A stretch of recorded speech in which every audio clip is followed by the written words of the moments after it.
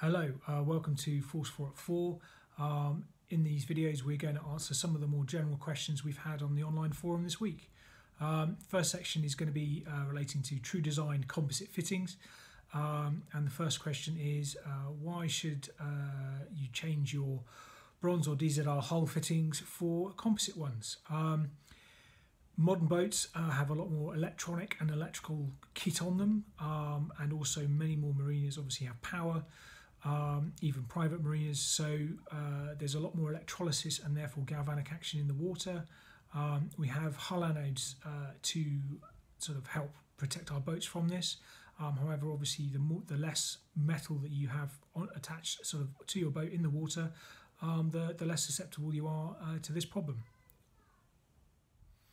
The next question on the TruDesign composite fittings is, are they as strong as metal fittings? Bronze will always be a stronger product, however the TruDesign products are plenty strong enough, and certainly in areas where they're not exposed, say behind a toilet or in a cupboard or whatever, you're not going to have any issues. If you've got exposed fittings, say in an engine room or something like that, there is a load-bearing collar available which you can sort of attach to the skin fitting, and that will be able to take over 200 kilos of static force, so a fairly hefty whack, or a large engineer, and so you've got no issues on that front. The next question we have is on cost. Would a composite TruDesign fitting be more expensive than a metal fitting? In metal, you've got bronze and DZR, bronze being the more expensive of the two. TruDesign composite fittings are always going to be less expensive than bronze, but it's a bit of a mixed bag with the DZR. In the larger fittings, certainly the TruDesign fittings are less expensive. In the smaller ones, they are sort of comparable or slightly more expensive. But when you look at the lifetime of the product, a DZR fitting is designed to last for 5 years, whereas the TruDesign fittings are quoted as lasting the lifetime of your vessel. The final question we had this week on TruDesign composite fittings was, are you able to mix composite with metal fittings? Yes, you can. So as an example, if you had a bronze skin fitting and you wish to change the ball valve on it, you could leave the bronze skin fitting in place, and just remove the old ball valve, and with some PTFE tape or Sikaflex, replace it with a TruDesign ball valve, no problem. Hello, following a question we had from one of our customers on the Force4 at 4 Facebook sessions, I'd like to talk to you regarding some AIS transponders that will work with laptops and tablets via Wi-Fi. First device I'd like to talk about is a new device. It's recently on the market by Yacht, and it's called the AISTX, which is a Class B transponder, and it has a Wi-Fi interface for connecting to phones, tablets and PCs, Macs, anything with a Wi-Fi capability. It's supplied with an external GPS, and it has a easy to fit FME connector, which is a small diameter connector which is easy to route through the vessel, and it will run from 12 or 24 volts. It is compatible with the Navionics application and will overlay onto the chart in this. The next device I'd like to talk to you about is from a company called Vesper, and it's their model called the XB8000. This is an AIS Class B transponder, and it has built-in Wi-Fi for streaming data to phones, tablets and PCs.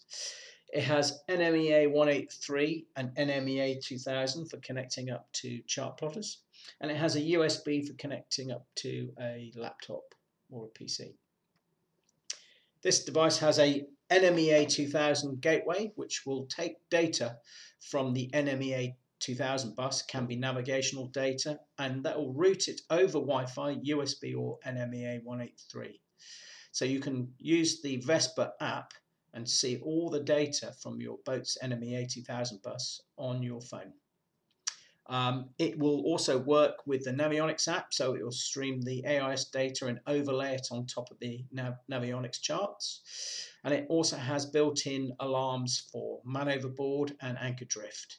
It is supplied with an external antenna and also has a small diameter connector, so routing and cutting holes in your deck aren't too bad. And it's also supplied with an external alarm and a silence switch. The third and last device we're going to discuss today is another product from Digital Yacht, and it's their model called the Nomad. This is rather unique in the fact that it's a portable AIS Class B transponder and can be powered via USB. Now, this product can plug into your laptop or plug into a waterproof USB socket on your vessel, and has an internal GPS, so there's no external GPS to use with this device. It has a connection on the front for a VHF or AIS antenna, and it's also supplied with this sucker mount antenna, which will connect and stick on to a clean surface. And this device will stream data via Wi-Fi to your laptop or to your tablet or phone, and is compatible with the Navionics app. So it will overlay the AIS data onto a Navionics app. It's really great for those who don't want a permanent installation, those who delivery skippers, charter skippers, pilots and tenders, or a backup for a main system. I'd like to finish off with a quick introduction to a product that will hold an iPad on a vessel, and it's from a company called Rokk, which is part of Scanstra, and it's their iPad holder. And it comes in the form of a kit. You can buy the components separately, but this is a kit form, which makes it nice and easy to purchase. It consists of a base. In this particular one is a surface mount adhesive base.